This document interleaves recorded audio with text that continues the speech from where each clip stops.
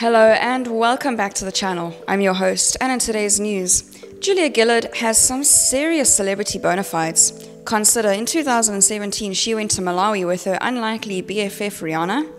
Then last year on International Women's Day, which is March 8th, just in case it's not circled in your calendar, she spent it chatting to none other than Meghan, Duchess of Sussex. They, along with Annie Lennox and supermodel Adwoa Boa, took to the stage in London for high-powered, wonderfully glamorous and headline-making panel discussion, where Meghan told the crowd that when it came to our little bump, she could feel the embryonic kick of feminism. Looking back on shots from the event, the then 7 months pregnant royal glowed. Sure, it might be a cliche, but Meghan looked bloody good while she was expecting. More than that, she looked happy. And why shouldn't she be? She had a dishy husband, a baby on the way, and a sort of global platform that even Oprah must be jealous of. And she had acquired in-laws with a jewelry vault that would make Cinderella quiver with jealousy. The day after the IWD powwow, Meghan and husband Harry stepped out for the Commonwealth Day service at Westminster Abbey. This is a red-letter day on royals' calendar, given the Queen's long-held devotion to the far-flung nations that make up her dominion. Prince Charles and wife Camilla were there, along with William and Kate, the Duke and Duchess of Cambridge, and Harry and Meghan. This was royalty doing what it does best, turning up in four-figure ensembles and putting on a heartwarming display of family unity while they pretend not to be bored stiff by their lengthy service. That said, Harry and Meghan seem to know how to entertain themselves. During the 2018 service, they were caught on camera seemingly giggling during former One Direction singer-songwriter Liam Payne's rendition of Waiting on the World to Change. Only a year on, and that inner glow is long gone. Early this morning, Australian East Coast time, Harry and Meghan will hit the red carpet for the Endeavour Awards, their first official joint engagement since their bombshell resignation in January. Meghan has already been spotted in London, smiling as she left a hotel on Thursday afternoon. While we can expect more smiles from the couple, there can be no denying the prevailing sadness of the last few months. So much has changed in the last year's IWD outing. The Sussexes have filed a trio of lawsuits, faced a steady drumbeat of negative coverage over such things as their use of private jets despite their stance on climate change, taken part a soul-bearing TV doco that seemingly confirmed that Harry and William are on the Otis, and been forced to contend with the controversy over little Archie's birth and his christening. That is all before we have gotten to the cankerous sore that is Thomas Markle's penchant for giving excoriating interviews about his daughter and son-in-law to anyone wielding a checkbook and a microphone. There is something painful about looking at images of Meghan with Julia on IWD, or Meghan sharing a joke with Charles at Westminster Abbey. As in addition to the firm, the Sussexes' arrival was pregnant with possibility. Sorry, that was truly a terrible pun.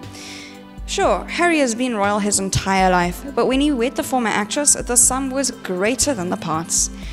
Together, they dramatically revived global interest in the royal family and were widely hailed as the millennial saviors to yank the monarchy into the 21st century, one hashtag and hug at a time.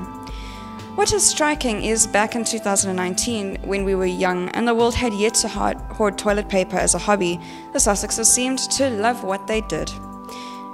They were two people who independently, before anyone had thought about setting them on a blind date, were both driven to improve the world. She was a global ambassador for World Vision Canada and a gender equality advocate at the UN. He had returned from Afghanistan after serving 2 terms on the front line with a sense of urgency to help returned servicemen and women. When they came together, not only in a personal sense, but as a philanthropic brand, they seemed not only unstoppable, but genuinely find real joy in the whole enterprise. That passion and delight to devote all their time in the world to do-goodery as part of a millennium-old institution has clearly long passed. I am sure their commitment to charity and making the world a better place has not dulled an iota. Rather, their willingness to cede so much of their autonomy and ability to truly use their voices however they see fit has diminished dramatically. Essentially, being royal required agreeing to a bargain they were no longer willing to make, and that is a heartbreaking point to reach for anyone involved.